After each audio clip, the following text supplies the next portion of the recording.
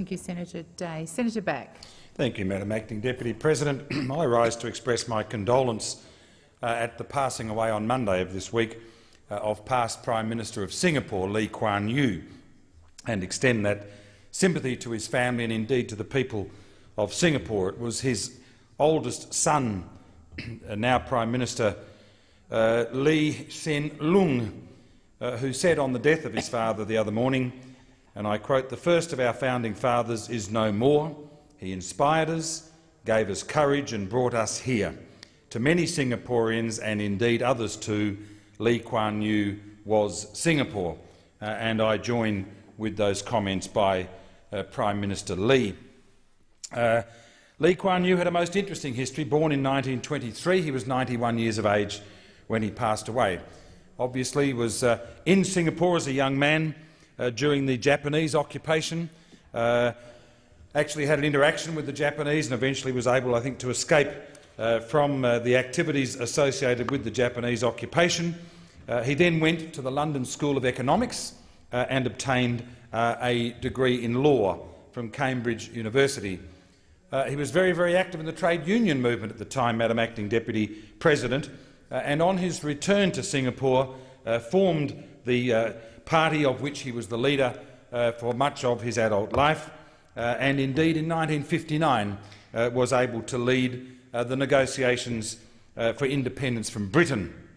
In 1963, Singapore merged with Malaysia to become Malaya, and only 2 years later, indeed, he took Singapore away from that relationship, and indeed it does enjoy or celebrate its 50th anniversary as an independent country on the 9th of August this year. And it's somewhat ironic that Lee Kuan Yew did not live long enough to actually be there for the 50th anniversary. What is his legacy, Madam Acting Deputy President? Well, he took an island which is only 1/3 the size of the ACT from a very backward, third world, underdeveloped country, and he simply jumped it across the agrarian, across the industrial, and created it as a first world high IT tech country.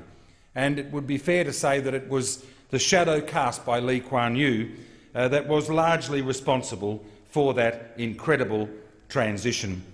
Between the years 1960 and 1980, the gross national product of Singapore increased some 15-fold, which was an amazing result. On his retirement as Prime Minister in 1990, a period of some 31 years, he was indeed the longest-serving Prime Minister in the world. He passed over the Prime Ministership to Prime Minister Goh Chok Tong in 1990, and the position of Minister Mentor was created. And then when his own son, now Prime Minister Lee Hsien Loong, became Prime Minister in 2004, if I recall correctly, he was given the title Senior Minister. And of course many believe even from beyond the grave, Lee Kuan Yew will continue to have a profound effect on Singapore and indeed on the region. I ask you to reflect again on the fact that he had responsibility for an island only 1/3 that of the Australian Capital Territory.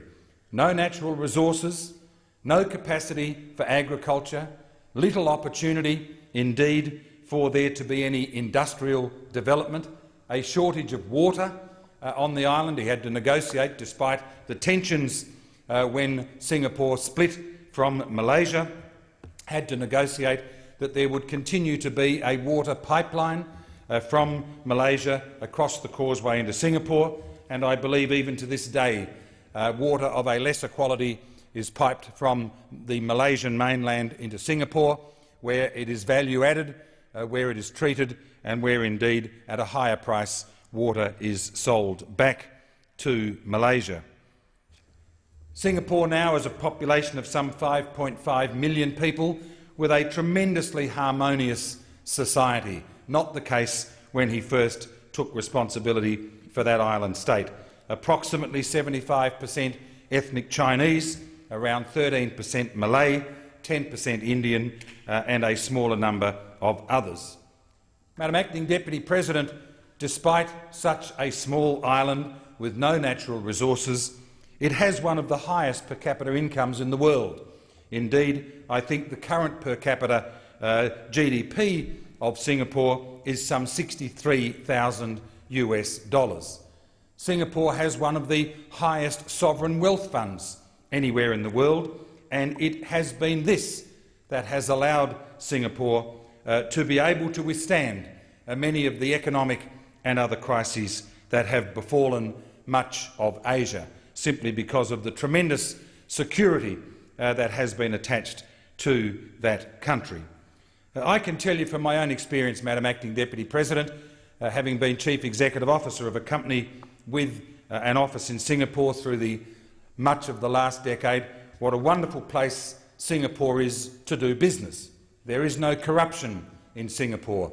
The work ethic of Singaporeans is very, very high. The quality of the finished product, particularly in the IT space, is enviable.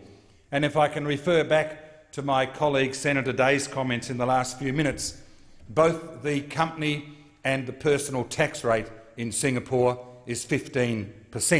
15% makes it very, very attractive for people to live and to work in that country.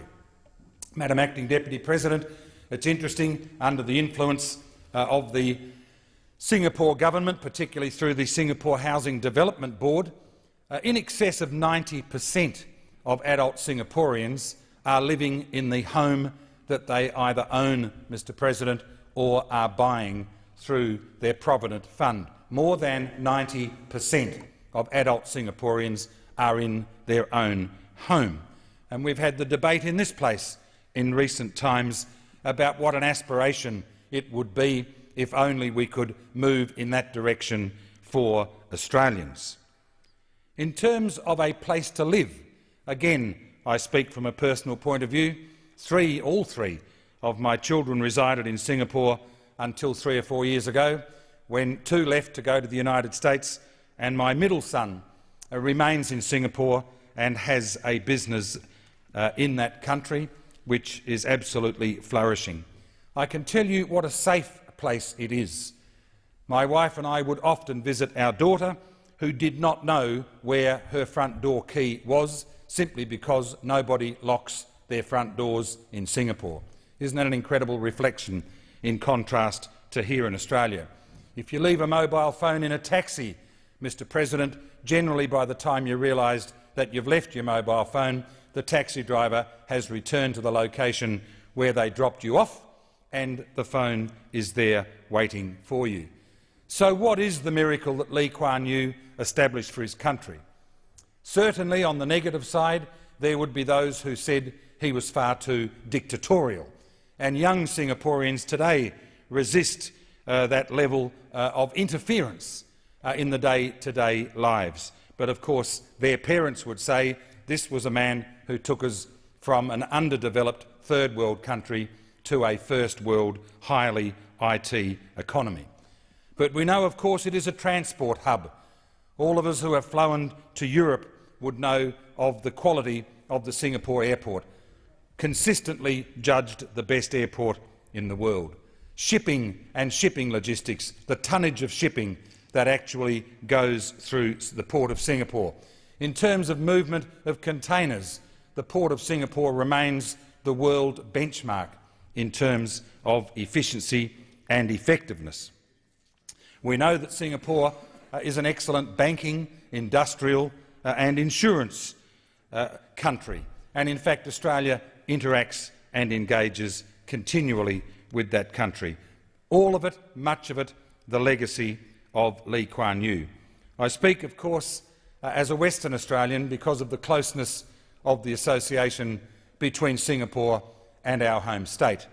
Those of us associated in any way with higher education in WA would know of the very high proportion of Singaporean students who have been at our colleges of advanced education and our universities, and retain and maintain that very, very close link with Singapore as a result.